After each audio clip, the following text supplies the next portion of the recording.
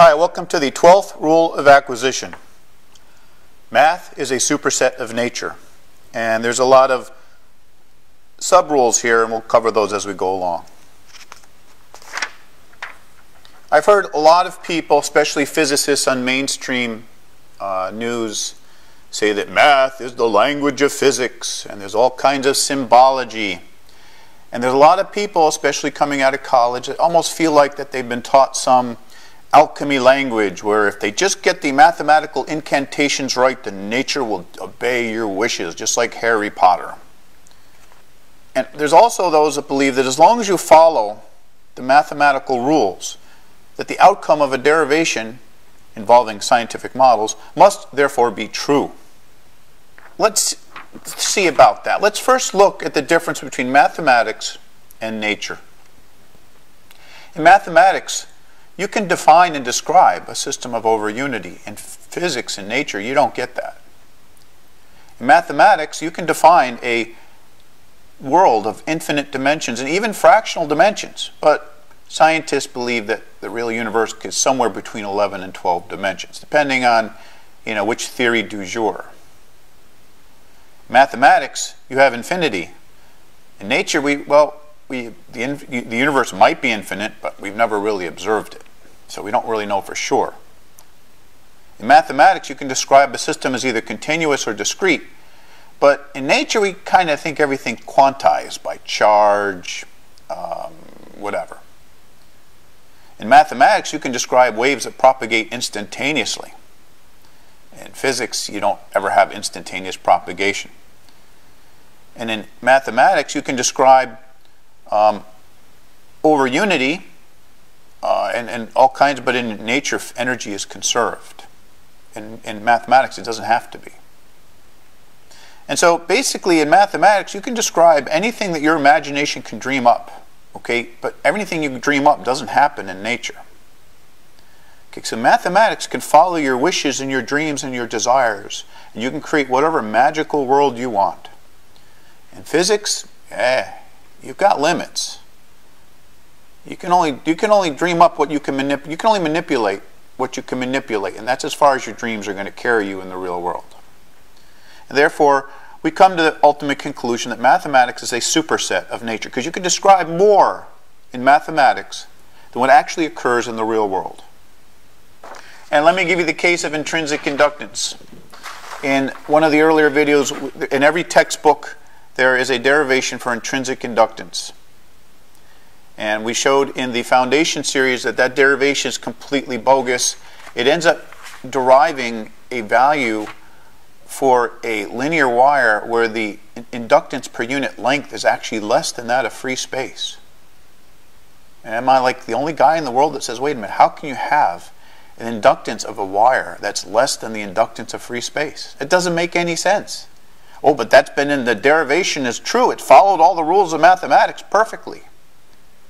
But they made an error in their application. Simple as that. So, just because you can follow the rules of mathematics doesn't mean that what you derive is true. And in fact, what they derived was is not reality in terms of physics. Rule of acquisition 12a, derivations are not proof. Because it's possible to describe things mathematically that do not exist in the real world, we can't trust any mathematical derivation until it's verified by observation. I use verified loosely because people assume when you verify it's true. All you're doing is taking an observation that agrees with a theory or a derivation. It doesn't mean the theory or derivation is true. Now, there are lower risks for interpolation as opposed to extrapolation. So what's that mean? Well, if you have measured data like this, then if you look to the points in between where you measured, you're probably going to be pretty good that you're going to get the right answer, unless nature's doing something like this to you.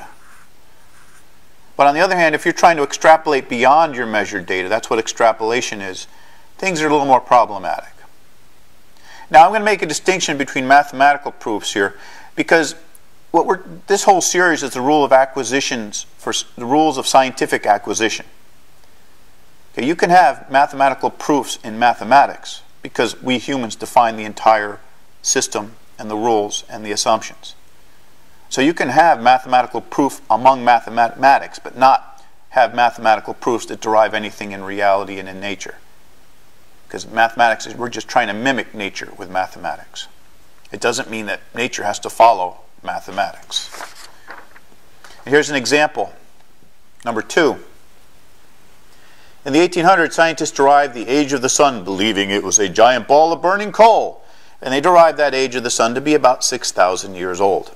And because their derivation matched the biblical account of the age of the universe, it was believed to be true, at least for a while, until people started wondering, well, where's all the smoke?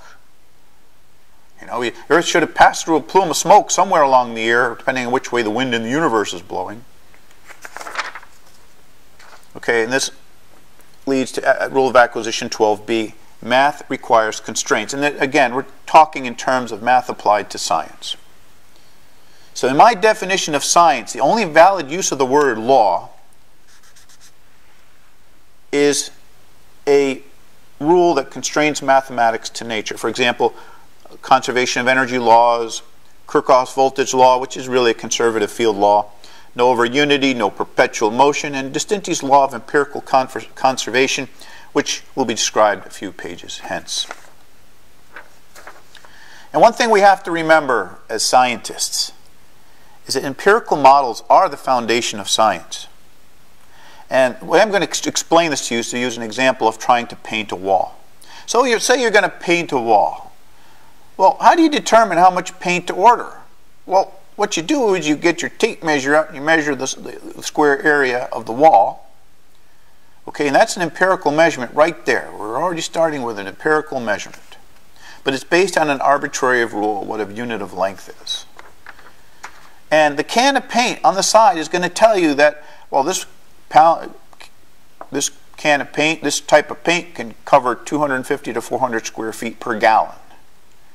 But where does this number come from? It's not a mathematical derivation. It wasn't handed to us by God on stone tablets. No.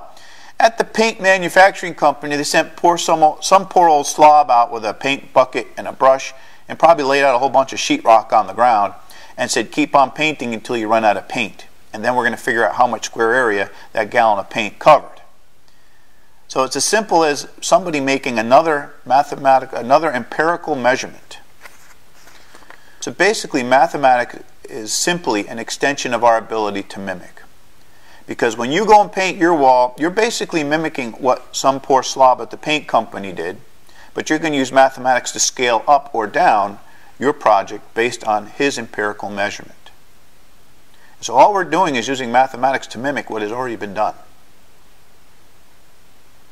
Okay, now, that's not always the case, because math also allows you to infer and extrapolate other possibilities by applying assumptions and theories to existing empirical models.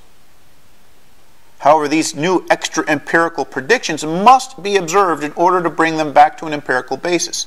So therefore, even though we may use math and logic and reason to extrapolate beyond what empirical models we have to see where these things may line up to give us another point of interest in the universe, we still have to go there and measure it to verify that it's true.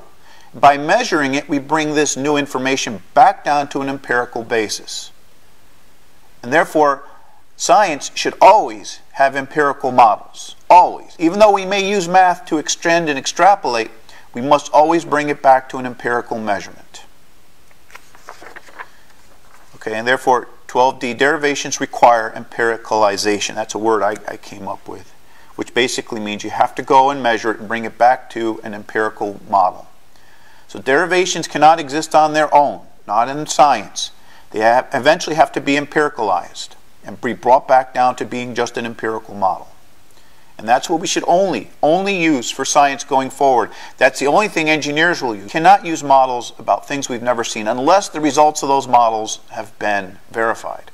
But just because you can verify something doesn't mean that the underlying theory or assumption is true. Okay? So in other words, if we use something involving dark matter and it gives us a result that's good, that's great, but that doesn't mean dark matter exists. And just because we can do models using the ether and we get the right answers does not mean the ether really exists until we actually directly observe the ether. So we have to be careful. These theories and abstractions may not really be there, but they may actually give us good results. So we have to be careful of what we assume to be true. And another example is like quantum electrodynamics. Quantum electrodynamics gets the right answer by assuming charges from the future come back to the past and balance out all the equations. Well, that doesn't mean it's true. It just means that we get the right answer. But until we actually observe those charges coming back from the future, that we can't trust those to be real. But we can still use the models because they give us the right results, but that doesn't mean charges in fact do come back from the future. So we have to be careful that empiricalization does not prove the theories or assumptions that went into empiricalizing the models. So here's Distinti's law of empirical conservation. A derivation that doesn't have assumptions, in other words, we're deriving just on pure empirical models, cannot predict more or less effects than the empirical models from which it was based. If it does, then either an error or an assumption was introduced somewhere along the way. And let me give you an example of vector magnetic potentials. When I was initially looking into induction 20 years ago, somebody said to me, oh, well, we could easily solve all that with vector magnetic potentials. And I looked, and I'm like, wait a minute, vector magnetic potentials is derived from Faraday's and the other law, the magnetic field laws, models. How can it predict more? And the guy's, So we got to not, if we're getting more out of something than we put in, that's like over unity with mathematical models. We have to be careful. If we're getting more out than we put in, then we've done something wrong somewhere. Okay, so let's be careful. Mathematics is simply a tool that enables us to mimic, extend, and scale our observations, our empirical models. Mathematics is not magic or voodoo. Demons are not going to arise if you subtract 666 from 8400. That's a little puzzle to see if you can figure out what that gives you. And finally, like anything else man has invented, math is garbage in, garbage out, with a retarded monkey operator who foolishly believes that following the rules of math is sufficient to produce irrefutable results. Thank you very much.